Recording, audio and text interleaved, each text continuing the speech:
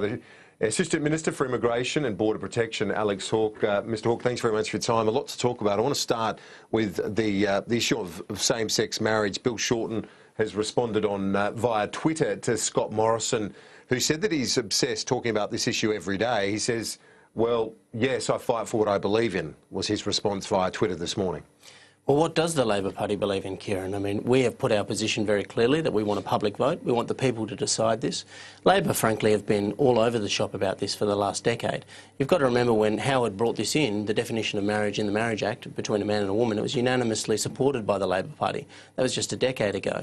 So if they're fighting for something, it's very unclear what they're fighting for, except to avoid the public having a vote on this. Well, they want a free vote now, a plebiscite. Well, sorry, a free vote as opposed to the plebiscite, and the news poll suggests most people agree with them now. Well, the reason why we can't have that is because the Labor Party is not allowing a free vote. I mean, Senator De Bruin resigned from the Senate saying that he couldn't be an opponent of marriage equality inside the Labor Party. The Labor Party's rules are saying that you are not allowed to hold the position that you are in favour of marriages between a man and a woman. So there is no free vote in the Parliament. That's why the government put forward a position about a plebiscite where the people would make a decision, because the Parliament over a decade has been unable to reach a resolution on this. And Labor haven't had a consistent position on this. People like Penny Wong a few years ago spoke against same-sex marriage. I mean, if you look at the history of this issue, the best way this is resolved is by the Australian people, and that's been the government's position. But that's not going to happen, though, is it?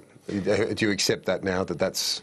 No, I don't agree with that at all. It's not going to be a reality. It's unclear what Labor are doing. It's unclear why Labor are running from a public vote. Labor's position before the election was the public overwhelmingly support marriage equality, and what Bill Shorten says is his position. Now, if that is the case, well, why are they avoiding a public vote after the election? Why are they doing everything possible to avoid a public vote? Corey Bernardi in New York last night said that when he spoke to Andrew Bolt, that the coalition would do well to start adopting some of the policy prescriptions of One Nation.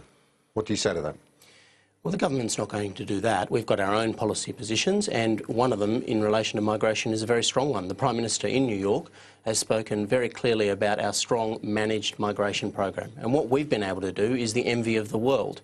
We've been able to manage our borders and control our humanitarian intake, and having a humanitarian intake of refugees is a broadly supported policy across the entire Australian community. What we want to do is make sure they've all passed health and character checks and security checks, and what the government is doing is making sure that all of those communities are the right kind of people that want to come to Australia. Well, Senator Bernardi said on that issue that there should be a rethink on the number of the Syrian refugees brought to Australia amid that conflict, because of the cultural issues that he believes will be raised by having that number arrive here and to be settled here. What's your response to that? Well, I'm not sure what he's talking about. He would remember that in the Abbott government this was announced that we would take 12,000 refugees in response to the largest humanitarian crisis since World War II. Australia would do its bit. We've taken our time to be very thorough. This is well progressed, this policy. It's well accepted by the Australian community, and the government's announced many times that we will concentrate on taking the ethnic and religious minorities, the most persecuted groups in the conflict in Iraq in particular, and I think that's the right policy. So we're being very methodical, making sure the security checks are done, the health and character checks are done, and that the people coming to Australia are genuinely the most persecuted. And you reject his critique, his concern about the cultural ramifications of having 12,000 on top of our other humanitarian intake from Syria?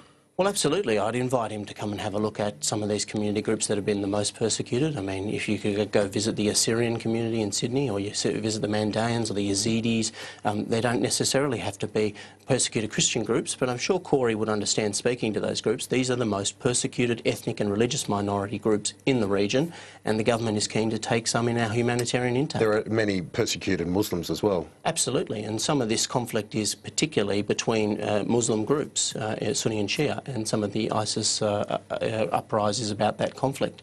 So, to some of the individuals that we're taking into Australia, they're not just non-Muslims though, are they? Absolutely, yeah. There will be all groups, but as you can imagine, the government is focused on persecuted ethnic and religious minorities, and that's exactly as it should be. Women, children, all sorts of groups that are the most persecuted out of this conflict. And, you know, it's a good thing that we're doing. We're doing it properly and methodically. It's well advanced. I think Corey understands that. He understands it was announced in the Abbott government, and it's well supported by the government. Let's talk about the backpacker tax issue. This was a concern raised by George Christensen and others. Do you think that the Prime Minister and Treasurer are finding a way through some of the sensitivities, particularly on the Conservative element of the Coalition Party? Well, it's not just the Conservative element. I'd stick up for my colleagues here. All of the Liberal regional members, and there's more Liberal regional members than national regional members, and all of the national members of Parliament across the country highlighted concerns about the rate of tax and what would be paid by backpackers and what that would do to the intake of working holiday makers.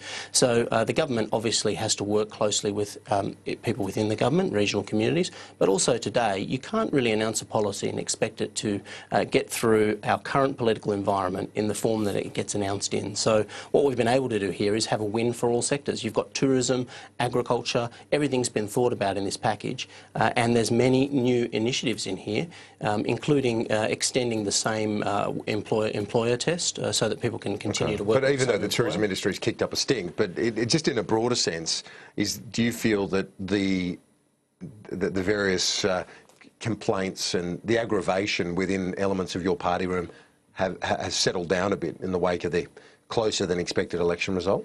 Not just on this issue, but more broadly. Look, it's been very constructive, and people have come to the table with real practical ideas. Those ideas have been adopted in this package, and I'd say to the tourism sector there are real benefits in the changes that have been made and announced by the Treasurer for tourism. Not just the 10 million for promotional stuff, but the visa changes that are coming, and there are further changes coming in the visa system, in the Working Holiday Maker program, where there'll be more flexibility, more people allowed to seek second stays here if they work in regional areas, if they work in tourism. So in November, for example, you'll see the government announce that in tourism specifically, if a person on a work and holiday maker visa wants to reapply, if they work in tourism or regional Australia or Northern Australia, they'll be allowed to apply for one of the things that aid, just one last question relates to the issue of experts in the aid field say that we should be looking more at guest workers as well from the Pacific. Is that something that you're open to in order, because obviously it would benefit the less well-off nations in our region, but it also, benefits our farmers and primary producers? Yeah, well, certainly there's two programs, and the seasonal workers program has been limited to the Pacific, certain Pacific countries. The uptake of that hasn't been as high as possible, and the government is considering other options in other regional countries that could be considered for that program. But I mean, look, there's great interest in the Working Holiday Maker program. Even today, I'm signing a memorandum of understanding with Luxembourg. We will now have the ability for our Australians to travel there and work and holiday, and we'll have 100 Luxembourg young people working and holidaying here as well. So we've got 20 more of these agreements in the pipeline, so I don't accept that there is going to be a problem with people wanting to come here and have a working holiday. It's a great option. The settings that the government has put in place here are right, and you're hearing that from agriculture, the Hotels Association, and a lot of the industry sectors out there. Alex Hawke, we're out of time. Appreciate it. That's all for AIM Agenda. Sports.